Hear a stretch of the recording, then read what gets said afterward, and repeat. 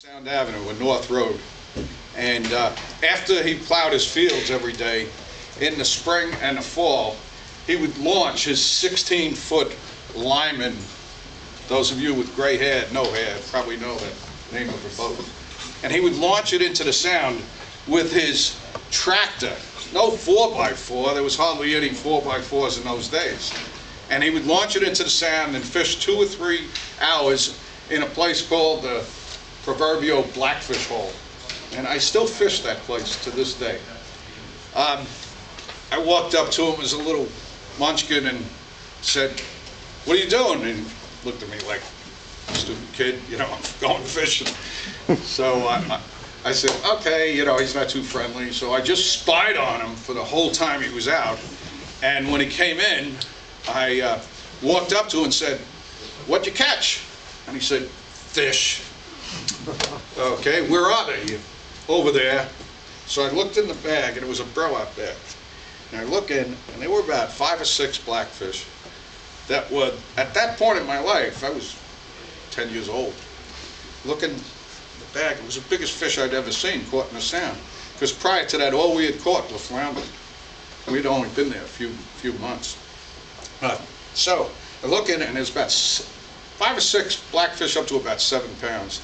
So I said, "Well, where'd you get them?" He says, "Out there." "Oh, yeah, okay." So he wasn't full of information, but I went home and told Dad. And Dad, being an avid fisherman, went right across the street to the newest friendly neighbor that we met and asked Bob Edwards, who had been around for 50 years, "What about this place where Jerry saw these blackfish?" Bob said, "Oh yeah, caught them in the old Blackfish hole."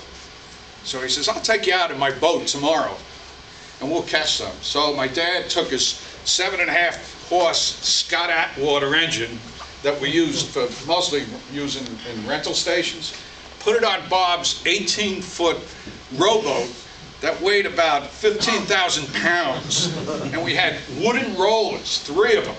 And Jerry was given the task of getting the roller from the stern and carrying it up on a rope up to the bow. And we rolled his 15,000-pound boat into the water, putt-putted out to the Blackfish hole, and Bob says, "Okay, now we're going to line up the flagpole with Dean Lewin's chimney, and then we're going to go out to Wildwood State Park water tower, and we're going to look for that, and when we come in south and we don't see it anymore, we're going to be in the hole.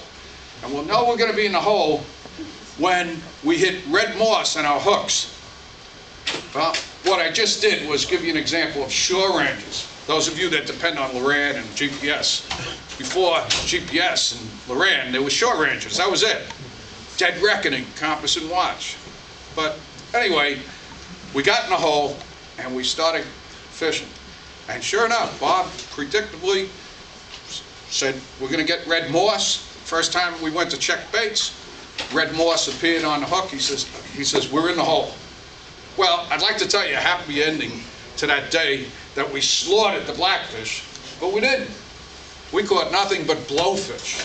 They happened to be in droves. In those days, the blowfish were like the old Carter's little liver pills. They were